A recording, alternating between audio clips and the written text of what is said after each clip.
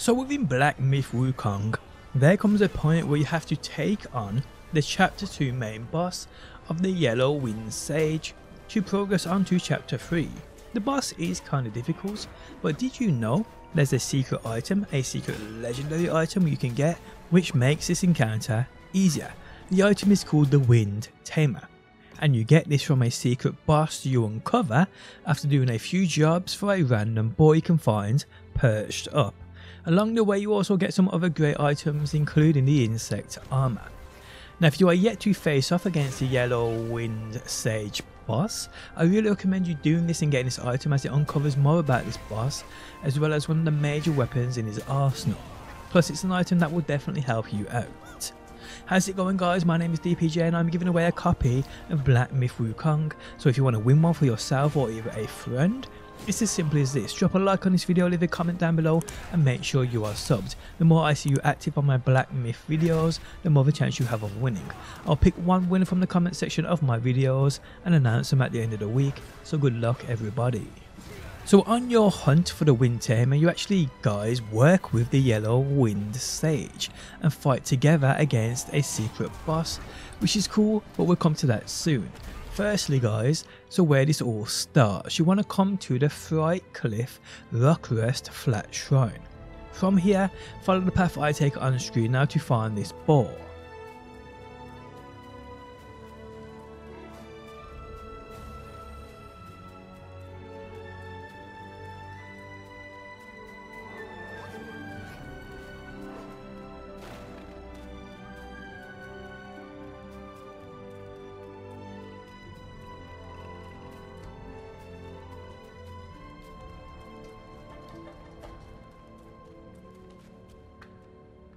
Now upon you talking to him, he requests an item called the Sobering Stone, so let's go grab this.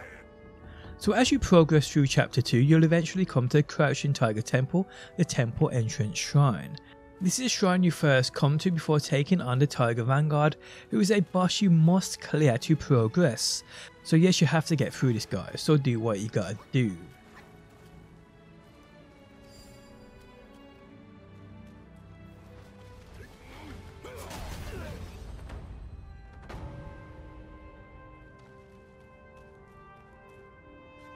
So upon you taking him out, you can now place the Keenness of Tiger upon that statue, which unveils the path to the Yellow Wind Sage. But that isn't the path we're going to take today, or to get that Sobering Stone.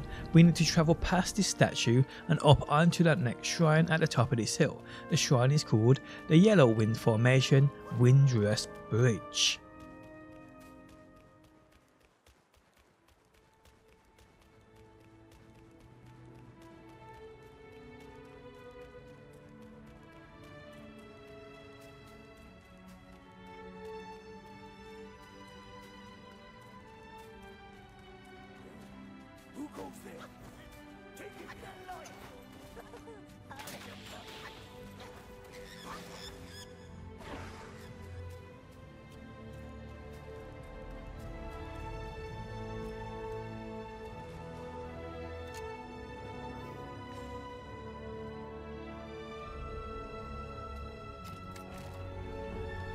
So from this shrine guys, take the path I take on screen now to the Sobering Stone.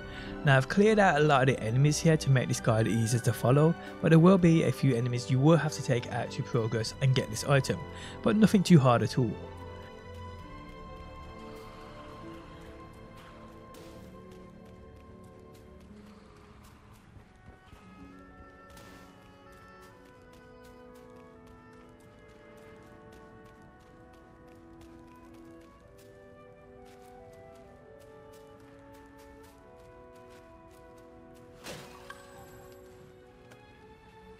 So once you have the Sobering Stone, you now need to head back to that boar, again found in the same place, so from the Fright Cliff Rockrest Flat Shrine, head to him.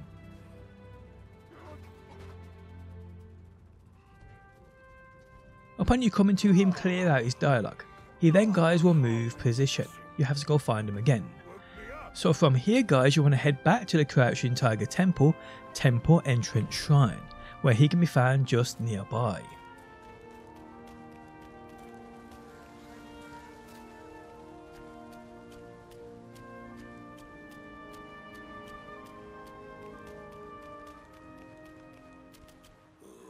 upon you talking to him here, he now requests for you to bring him a Jade Lotus. Now this is an item you can find in many places and odds are you probably already have one. But if you don't, the quickest way to do this is to buy one from a shrine store. Simple as that. If this isn't good enough for you, you've already brought them and you don't have any left, they can normally be found via bodies of water. So near the start of chapter 2. So upon you giving him this Jade Lotus, he will then move position back to his original area. So again guys, head back to that Fright Cliff Rock Rest Flat Shrine. From here guys, when you go into his area where he's normally found, he's to the right hand side now where you actually have to fight him. To be honest, it's an easy fight, you shouldn't be struggling with whatsoever. So upon you taking him out, he leads you up this path and through this door, where once you go through it, you'll encounter a cinematic.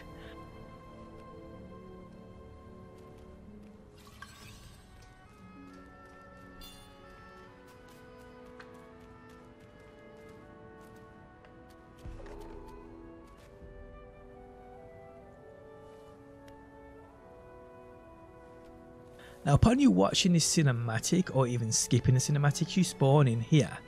Now here you just want to run forward and trigger that shrine, the secret kingdom of Sahali, the Sand Gate Pass Shrine.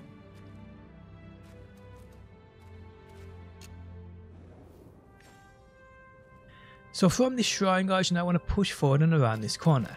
Here you will encounter a different variant of the Tiger Vanguard. And here you do have to take him out, but it's a much easier fight than the other Tiger Vanguard, so you shouldn't have any problems here.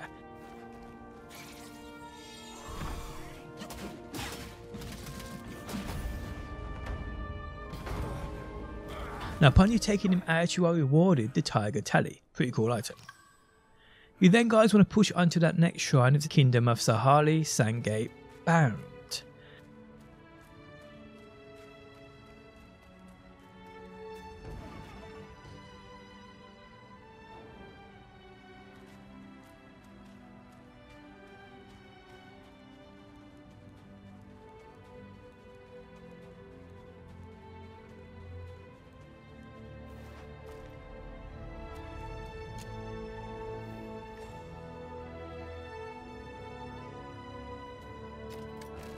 Okay, so from here push forward and you'll encounter the Yellow Wind Sage and you'll get another cinematic.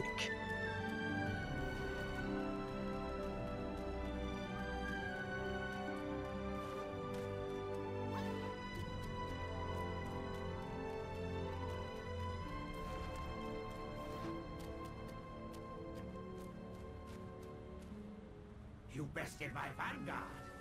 Now after the cinematic, it leads you on to fighting Fuban, a giant beetle-like insect boss. So this is one of the easiest boss fights I've done in this game. He is big, slow and so easy to fight against. Now upon you getting his health down to about half, the Yellow Wind Sage will begin to play those drums, where upon you getting back into this encounter, you have to climb on top of this insect and grab that Wind Tamer.